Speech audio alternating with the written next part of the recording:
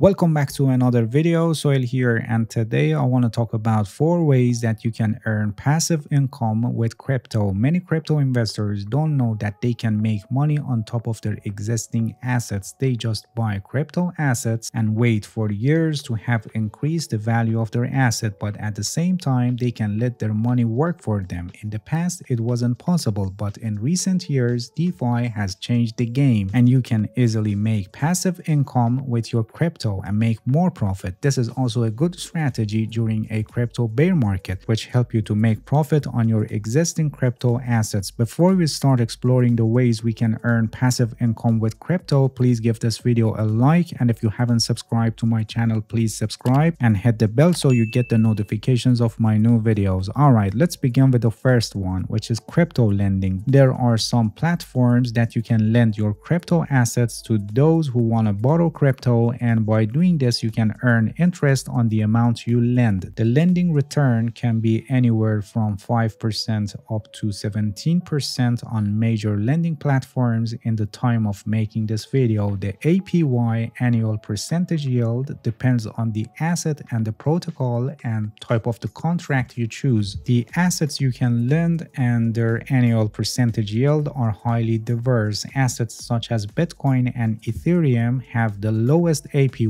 because they are more stable, and other altcoins have higher yields because they are more volatile. The most popular crypto lending platforms are Celsius Network and Nexo, among some others. One problem with lending is that you cannot touch your asset until the lockup period ends. For example, if the market suddenly crashes and you decide to sell your asset to prevent more losses, you cannot because your asset is locked. Or for example, if the asset network faced a problem and it's losing its value and you want to sell, you can't even switch it to another asset during the lockup period. So you may find an asset with an attractive return, but in the lockup period the price of the asset may decline sharply, so not only wipe all the returns but also a greater loss in the value of your asset due to its lower price. Crypto lending is also a perfect option for those investors who don't like crypto volatility but are attracted to higher annual percentage yields in compared to the interest rates offered by banks. So for example, they can exchange their dollars to USD stable coins and enjoy higher rates. The next way of earning passive income with crypto is yield farming. Yield farming is a kind of decentralized version of lending, such as Aave, which is a decentralized lending protocol that lets users to lend or borrow cryptocurrency without going to a centralized intermediary. The concept of yield farming also applies to decentralized exchanges like PancakeSwap or Uniswap, where you can provide liquidity to the decentralized exchange and earn yields. In yield farming, you anonymously and with your non-custodial wallet provide liquidity to a decentralized exchange. These two factors, being anonymous and investing through non-custodial wallet, which are actually the base of DeFi, decentralized finance, are the reason of popularity and attracting many crypto investors. For example, if you want to provide liquidity or lend your crypto on Binance, which is a centralized exchange, you must go through multi-tier registration and KYC, and you must give the control of your asset to Binance, meaning you deposit your crypto from your wallet to Binance wallets. So you will not have full control over your assets. You can request to withdraw, but you can't process it. You can lend, but only limited selection of assets based on their policy, and many other restrictions when it comes to centralized exchanges. But please pay attention that this doesn't mean that because decentralized exchanges give you full control over your assets and manage and interact through smart contracts, so there is no risk. This is not true. DeFi also comes with potential risk of exploits,